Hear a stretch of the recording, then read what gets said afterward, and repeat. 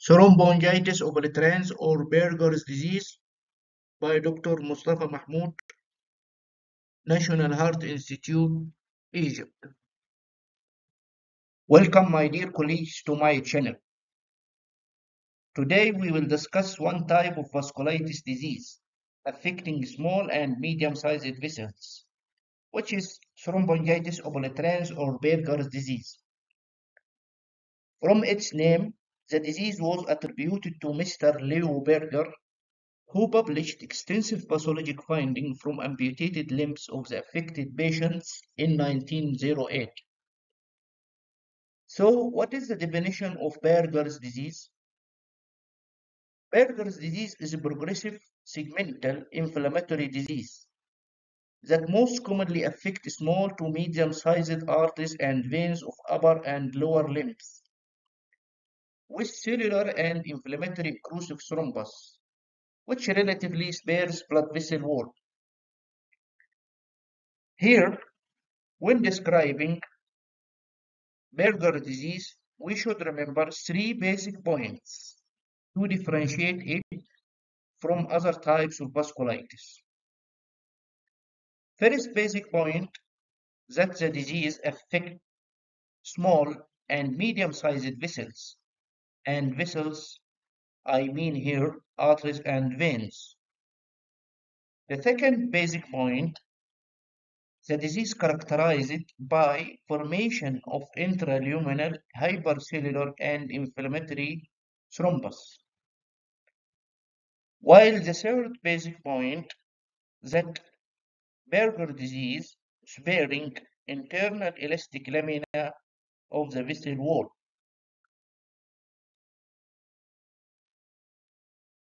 What are the epidemiologic features of Buerger's disease? Buerger's disease is a rare disease, most commonly affecting smokers. Men are more commonly affected by disease than women, with male to female ratio of 3 to 1 at the age of 20 to 45 years. Children or elderly not affected by the disease. For example, in USA, the prevalence of the disease approximately 12.6 to 20 cases per 100,000 population. Etiology of Buerger's disease. Actually, the etiology of the disease is unknown.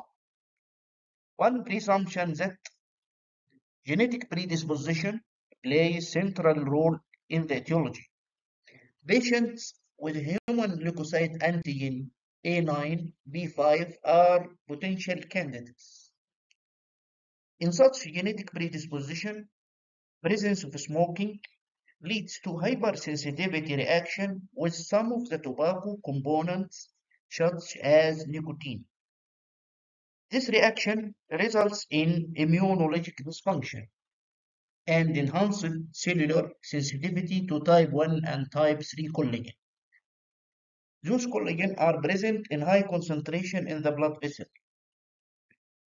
Anti-endothelial antibody formation increased and impaired endothelial-dependent vasodilatation are subsequent results. This leads to hypercoagulability state and inflammation starts. Pathophysiology of Buerger's disease. Pathologically, the disease was described in three phases. Phase 1 or acute phase. Thrombosis occurs in small and medium-sized vessels. Inflammation in this phase spares vessel wall. The thrombus characterized by polymorph nuclear leukocyte aggregations, microabscesses formation, multinuclear giant cells. Then second phase or subacute phase. Thrombus in this phase characterized by decreased hypercellularity, with frequent recanalization of the occluded vessel lumen. And finally, the third phase or the chronic phase. In such phase, inflammation is no longer present. Organized thrombus and vascular fibrosis remain. Clinical picture of Buerger's disease. Manifestation of Buerger's disease result from impaired blood flow to the forearm and hand vessels in the upper limb and in the infrapopliteal vessels in the lower limb. Patient usually smoker male, around 20 to 45 years age. Patient typically present with ischemic symptoms. These ischemic symptoms, according to the severity, range from coldness of the toes or fingers, distal ischemic pain, claudication of the feet or hands, and ulceration or gangrene.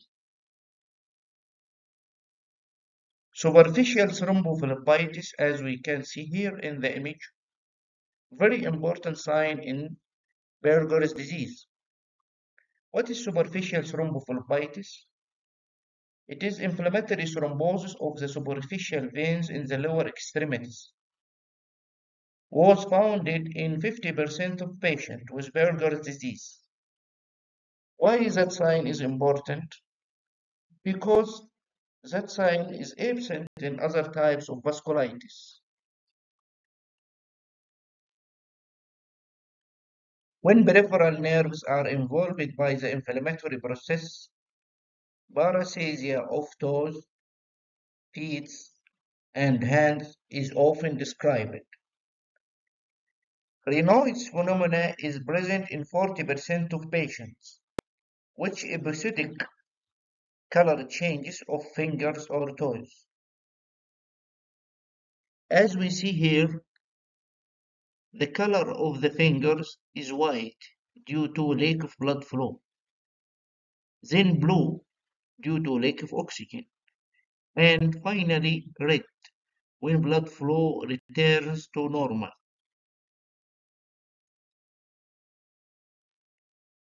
Majority of patients with Buerger's disease present with ischemic ulcerations affecting toes or fingers. Abnormal modified Allen test in young smoker patient with digital ischemia is strongly suggestive of Buerger's disease. Modified Allen test is used to assess collateral blood flow to the hand. Both ulnar and radial artery are included by the examining fingers, while patient clenching fist tightly. Patient open and relax his hands. Release pressure from ulnar artery while maintaining pressure on the radial artery and look to the color of the bar. If the hand does not flushing within 5 to 15 seconds from pressure release, this means ulnar circulation is not adequate. So, persistent pallor in patients with Buerger disease in the palm indicates inadequate collateral blood flow to the hand. Diagnosis of Buerger's disease. Traditionally, diagnosis of Buerger's disease is based on 5 criteria described by Shinoya. First, onset of the disease before the age of 50. Second, history of smoking, even passive smoking. Third, infrapopliteal artery occlusive lesion. Fourth, either upper limb involvement or migratory thrombophlebitis. While the fifth criteria is the absence of atherosclerotic risk factor other than smoking. So, it means to diagnose patient with Buerger disease need all the 5 criteria together, 5 of 5. On the other hand, if the clinical picture is consistent with imaging and pathological finding, and other diseases were excluded. Thromboangiitis obliterans can be diagnosed as well. Complications: impaired blood flow in the affected limbs may result in skin ulcerations. Tissue can be necrotic and gangrenous with superimposed infection, which may need amputation. Rarely, Buerger's disease can affect visceral blood vessels, which may lead to coronary, renal, splenic, or mesenteric ischemia.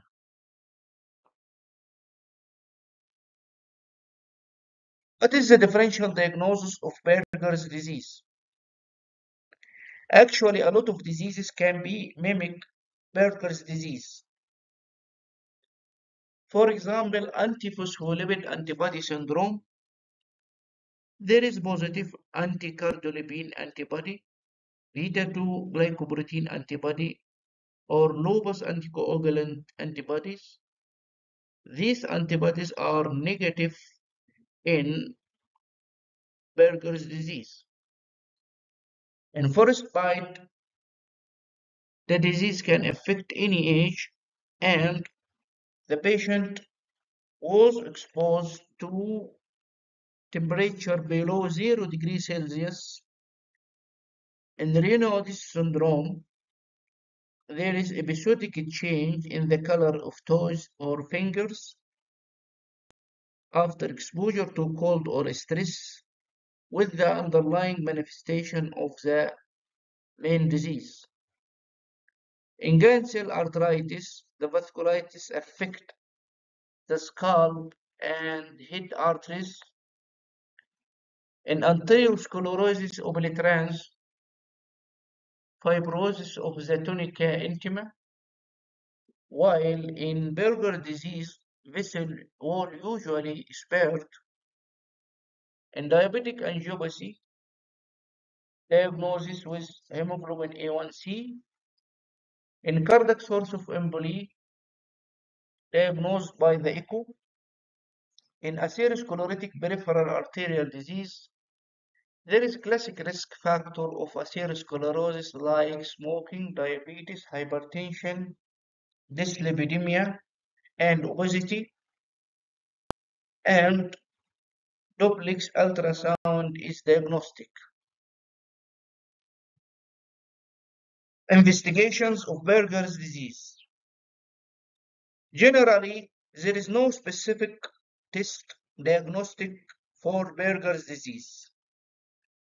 Laboratory workup aimed to exclude other diseases from the differential diagnosis, such as hemoglobin A1C to exclude diabetic angiopathy, antinuclear antibody, anticentromere antibody, scleroderma 70 antibody, help to exclude SLE, scleroderma, and systemic sclerosis.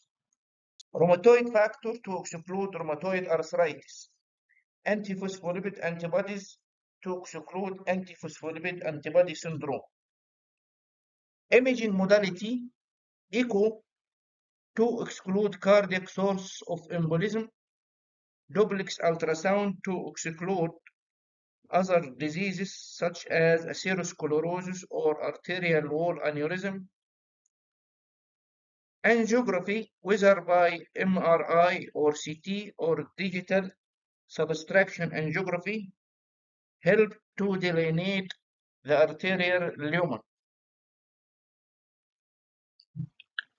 Here, this slide shows angiography of the hand vessels of patients with Buerger disease.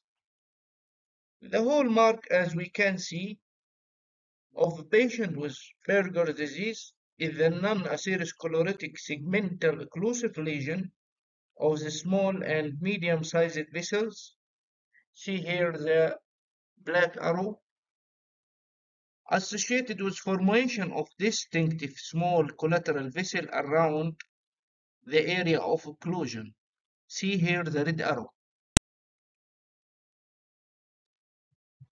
Arteriographic findings suggest Buerger's disease, but not pathognomonic because similar lesions can be observed in patients with scleroderma, rheumatoid vasculitis, SLE, antiphospholipid antibody syndrome.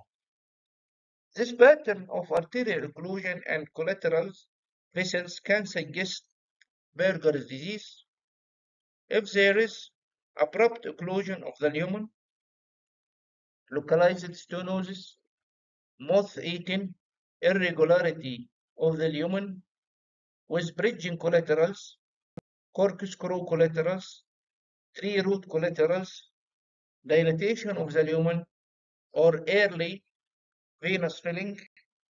These arteriographic findings can suggest the diagnosis of Buerger's disease. Treatment and management of patients with Buerger's disease. The most important step in the treatment of patients with Buerger's disease is the absolute discontinuance of tobacco smoking. This is the only strategy proven to prevent disease progression and complication. Antiplatelets such as ticlopidine and clopidogrel are used to prevent platelet aggregation and more thrombus formation. Pain of the patient can be controlled by using non-steroidal anti-inflammatory drugs or narcotic drugs. Prostacyclins or its analogs are an option for treatment of patient manifestation. They act by activating adenylate cyclase to increase the levels of cyclic AMP, as a result leading to vasodilation and inhibition of platelet aggregation. IV alloprostadil, subcutaneous treprostinil, or oral piraprost can be an option. Revascularization. Revascularization is an option for treatment of patients with Buerger's disease.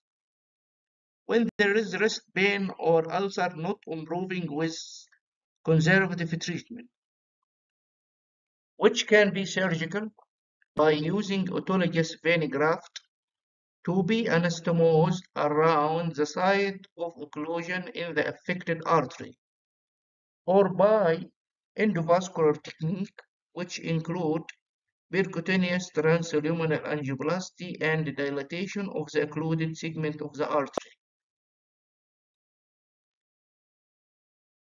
When pain cannot be controlled by conservative measures or revascularization is impossible, sympathectomy can be done, which is surgical by microcutting or clipping sympathetic nerves, or pharmacological by injecting local anesthetic or neurolytic substance such as alcohol into sympathetic nerve. As a result, pain signals cannot be felt. When all measures fail to treat the patient, amputation of the affected part can be done. Other choices, which are investigational, may be tried, such as hyperbaric oxygen or administration of growth factor to help in new blood vessel formation in the affected limb.